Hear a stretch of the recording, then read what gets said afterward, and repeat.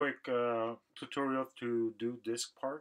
I use it a lot in my Windows environment, and I do it as well when I need to format a drive for my Mac computer, and it tends to Mac under the recovery mode does not normally find it, and it says the drive is not there, but if I pop it into a Windows computer, it's there, and vice versa. So um, someone on Facebook group was asking how to do it. So I'm remoting into my desktop computer because my Windows desktop computer because the screen sharing on Windows is not always that great.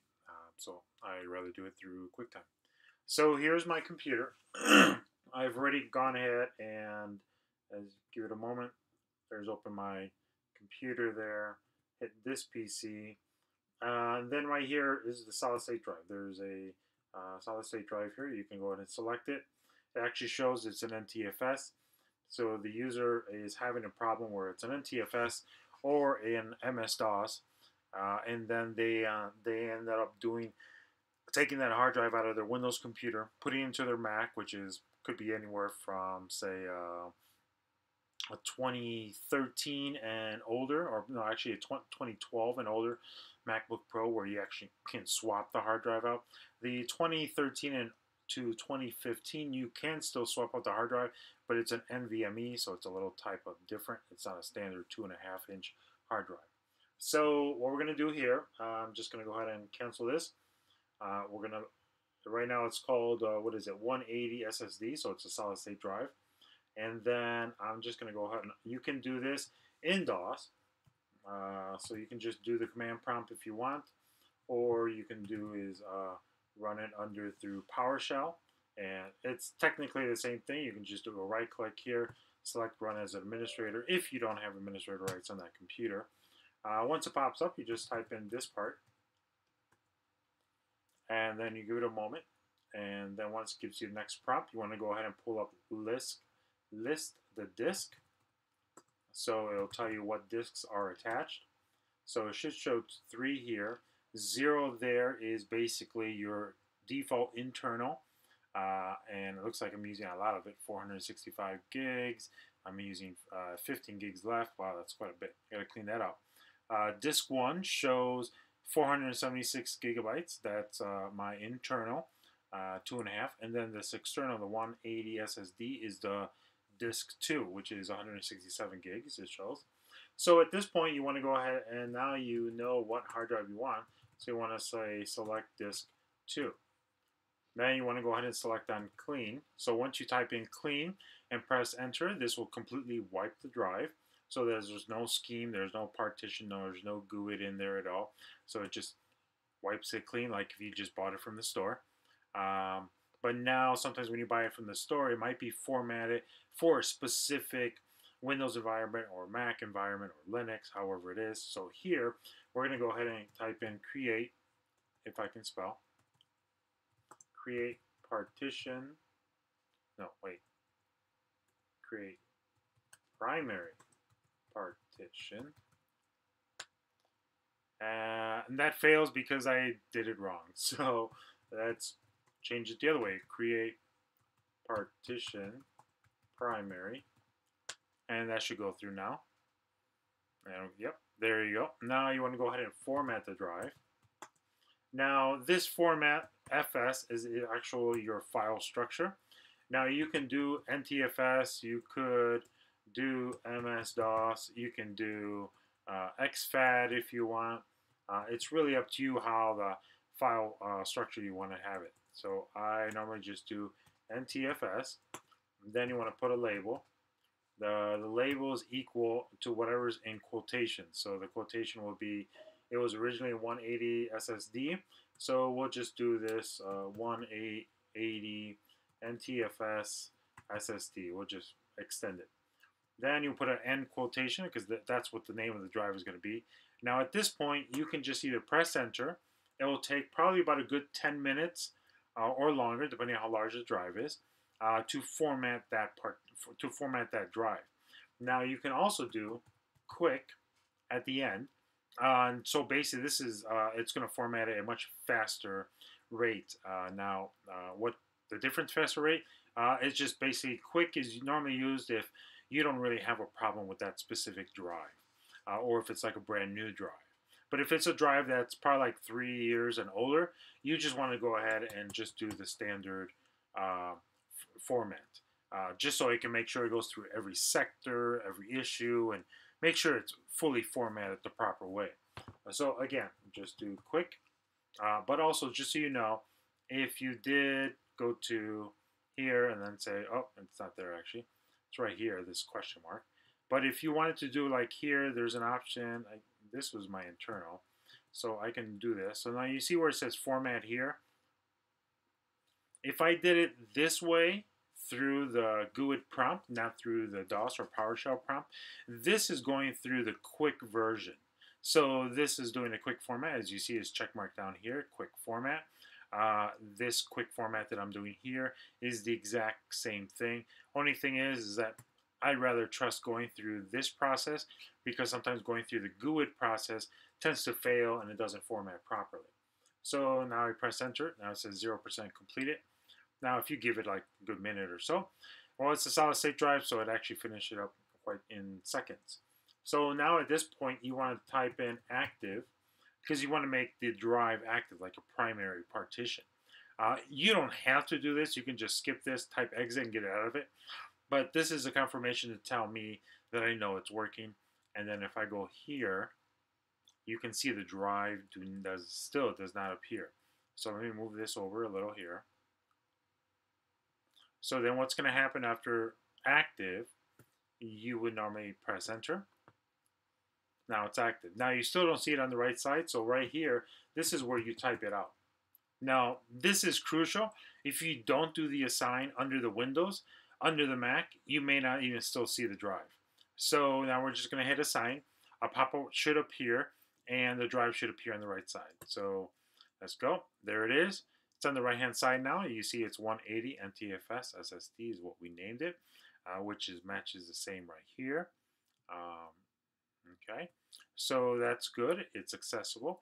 Now we can open this up and go ahead and create a folder.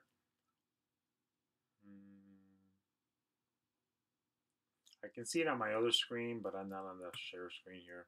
So I'll just create, just be called new folder.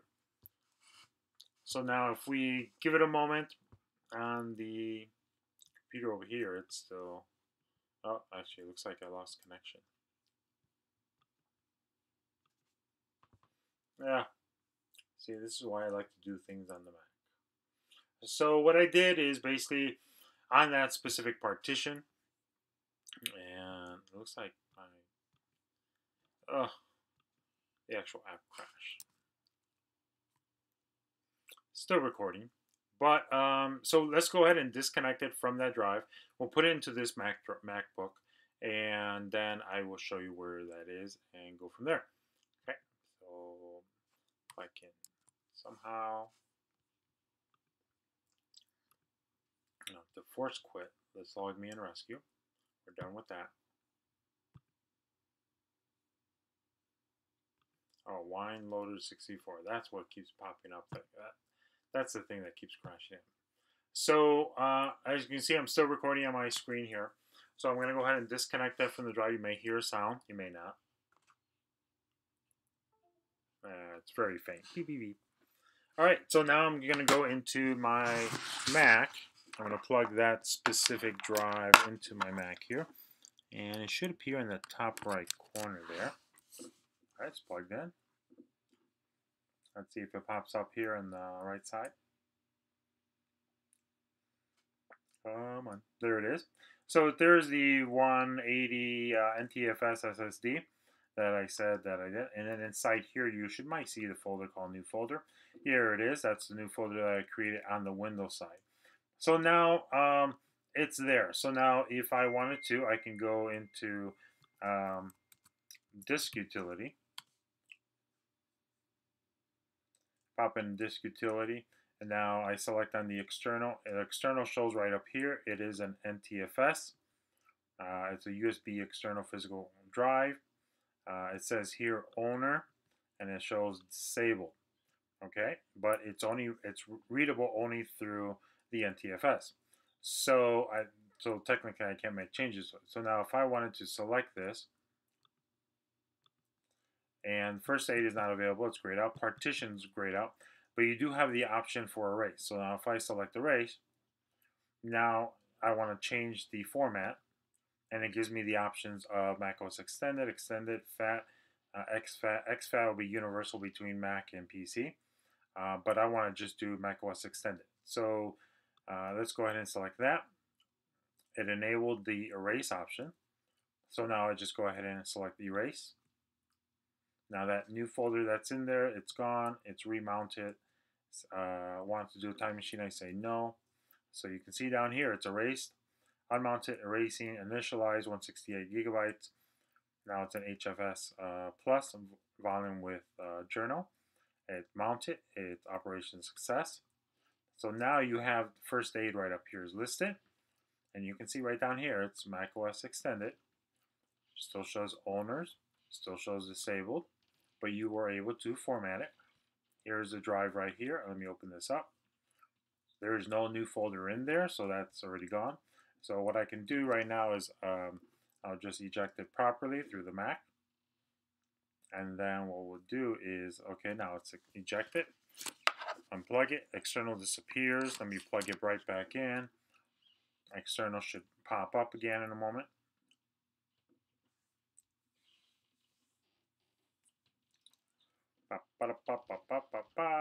There you go. Popped up. Now you see this internal here shows owners and it shows enabled. That's the default internal. So this is the external. The external here is owners and it's disabled. The reason why it's disabled, because this is not the primary drive. The primary, like the active drive, the active means it's primary. So here's a primary, this is the APFS. This one is enabled because it is technically the primary drive. This is technically like a secondary or logical drive. This will not show. This will continue to show disabled until it's made into a bootable drive. And then once that's done, you're all set to go. So hopefully you guys understand how to format the drive in the Windows. If you have a Windows computer. If you don't, you can do this still in your Mac and format it, and you can go from there. So again, looking at the disabled is basically logical or secondary partition. So it's not your primary. To have this disabled reverted to a primary, you need to format the drive to the macOS Extended or APFS, which is the newer version. I'm running currently, what am I running on this computer? I think it's Mojave. Yeah, it is Mojave 10.14.3, and it works fine. Now, if you're running Sierra, for an example, I'm running Sierra on a different computer, so I'm going to have to switch to that one. I'm going to have to stop this video and then merge with the other. So you can see, oh, actually, you know what? I probably don't have to.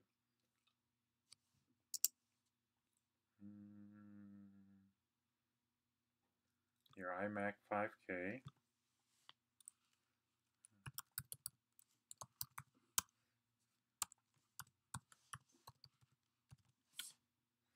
That should do my screen sharing for my other computer.